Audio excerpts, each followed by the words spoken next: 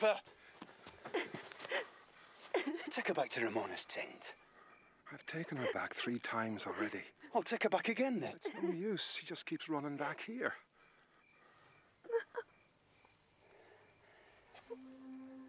Easy, lass. Easy. Look, you can stay here, but you must sleep under your own blanket. Harper, you'll sleep at the bottom of my bed, just to make sure nothing happens that's not in army regulations. What?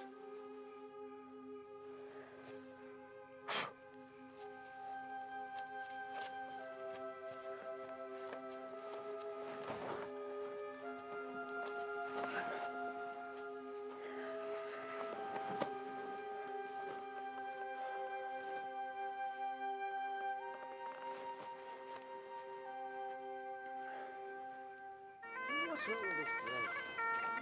It's just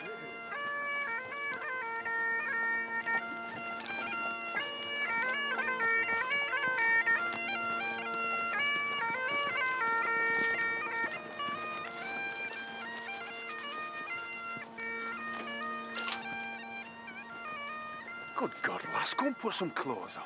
She hasn't got any clothes. I'll tell Ramona to go and get her some, damn you. I asked her.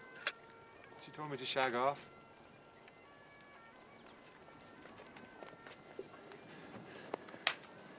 It's loaded, Harper. I know. Army regulations state never leave loaded weapons lying around the camp. You must have missed that one. Listen, it's not very often I raise my fist to a man. But when I do, I leave evidence of it. I believe that. So what's between you and Ramona? Ramona wants me to marry her and take her back to Ireland. Well, since you've got a young son running around the camp, I don't see much wrong with that, Harper. I don't. So? I love Ramona. I love her a lot. I love her enough not to take her back to my bloody country. And she's Spanish. And she's got a son born out of wedlock, my son. For Christ's sake, no man or woman in Ireland would look at the side of the road she walked on. And of course, there's my mother. Your mother? When I was 17, my mother made a match for me with a girl called Annie Brady from Dunwile. My mother adored her.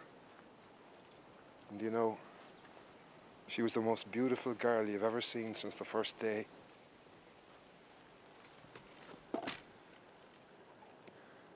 You're not telling me you married her, Harper? No, I'm not. Annie Brady died on me. And you know, I don't think my mother ever recovered. And I'll tell you, if I was to arrive home in Ireland with a Spanish wife and a child, well, she'd never forgive me. Harper, look around you. What do you see? I see soldiers. No, you don't. You see truth tellers.